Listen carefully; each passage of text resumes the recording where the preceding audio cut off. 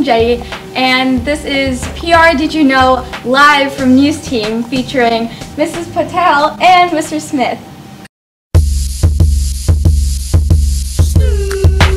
So, Mr. Smith, truth or dare? I'll start us off with a dare.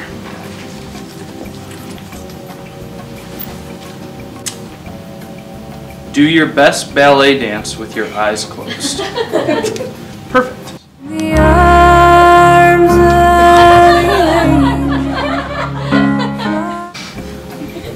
Does that have to go with dare? Who is your favorite teacher at PR? I'm gonna have to pull a Mr. Simak. Does that mean I have to do a dare?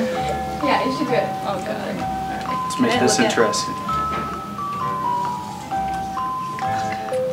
Let me see. Okay, take in a pitch as low or high as you can until the next turn. I'm gonna take my time.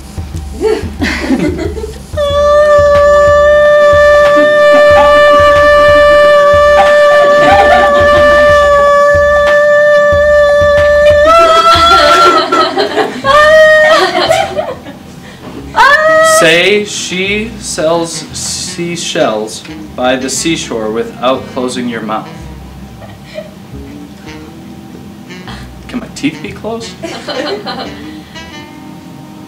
She sells seashells, but she sells seashells the seashore. That by is hard. To delete every app on your phone except 5, which 5 would you keep? I probably don't even have 5 apps on my phone. Oh, Skyward, so that I can keep your grades updated. Make your own dance move and give it a name. Based on, I already picked Mr. Simak as my favorite teacher here because we're kind of besties, so I'll bank on that. Since we danced together at the homecoming assembly, we'll call this the Simak.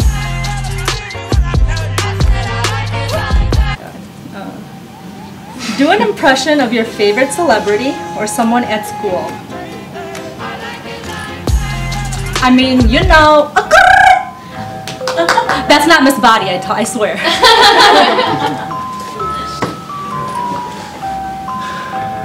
Truth. If you suddenly became invisible, what would you do? Okay, the first thing I would do, and this sounds really mean because I love my wife, but she gets scared with like every little thing that I do in the house. So like, it gets dark at night, she's the first one to pull the blinds and lock the doors. So I think I would just go around the house and just do little things to drive her insane. Because when I'm not home, she like loses her mind when the little light turns on in the garage because there's like a sensor. Last night she freaked out and I'm like, there's just a cat sitting in the driveway, it's okay. So the first thing I would do would probably be pick on my wife. You know she would get you back, right? Yeah, yeah. Another. Short one. Attempt to beatbox.